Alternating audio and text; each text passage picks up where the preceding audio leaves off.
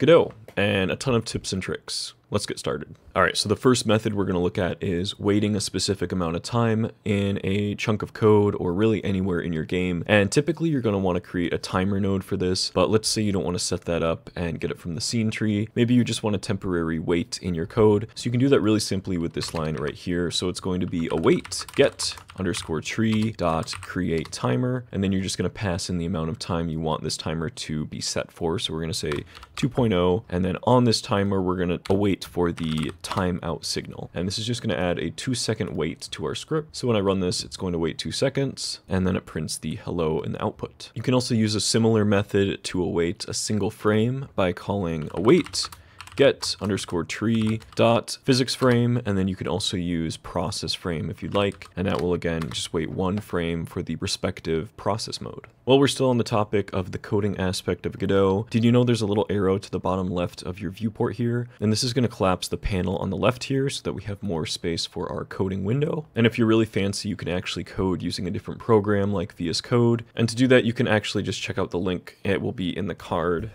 right above my head, and that'll show you how to set up VS Code with Godot. Another useful tip is that you can actually control click on different functions or properties, and it's going to bring you to the Godot documentation for that property.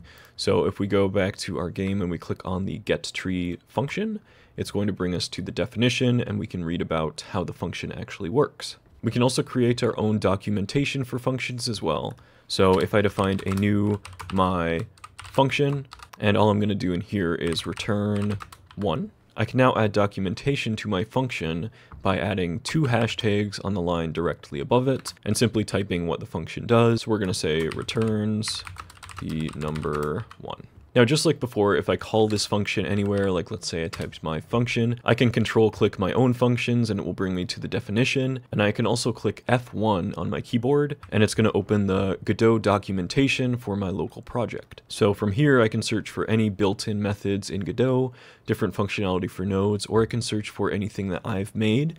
And in this case, anything I've registered to my Godot documentation with the double hashtag syntax. So if I search for my function, you can see that it pops up right here, and by clicking on it, you can see that we get the internal documentation, and it's saying this function returns the number 1. Now over to some more in-editor features. I'm in a project here that I've been working on for a bit, and we're going to go into the File Explorer and check out some really neat features that not a lot of people know about. Now one of my favorites is you can actually right-click on files and add them to favorites with this button right here, and this is going to basically insert them in a special collection at the top of your File Explorer, and this way I can just click on the folder that I added to my favorites and it'll link me directly to the original folder. Now speaking on files, did you know that you can actually right click on any resource and select view owners, and this is going to pop up a list of all the places that this resource is being used. So for example, I have my texture, which is only being used in my player scene, but if you're going to be deleting or reworking some of your systems, this is a really great way to see what parts of your game might be breaking and fix those early on.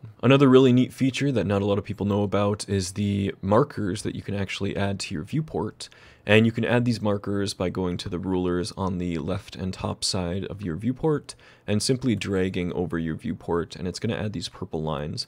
And these are very good for obviously like measuring things. If you want to line things up along like a far distance, then this is going to be really helpful. And to get rid of these, you can simply just drag them back into the sides of your viewport. And then really similar to that feature is the ruler tool. So this is at the top of your viewport at the toolbar. And by clicking on the ruler, we can then click and drag, and we can measure the distance or the angle between things in the game world. The next tip is if you click on any node and go to an input field, you can actually just write a math expression inside any of these inputs. So we could say something like 5 plus 5, and then by clicking enter, it's going to actually solve the equation and give us 10. Another really cool feature is checking if the player is running an exported version of your game, or maybe you're just running the game in a test mode like through Godot. You can actually check this with the os.is debug build. And by putting this in an if statement like this, we're now only going to print the statement if the game is being run in Godot. Now, the last tip I'm going to share with you is actually a plugin, and the plugin is called Embed Game, and I'm going to leave a link to it in the description, but basically what it does is if I want to run my game, but I don't like this window popping up in a separate like application window, what I can do is just check this box at the top of my editor,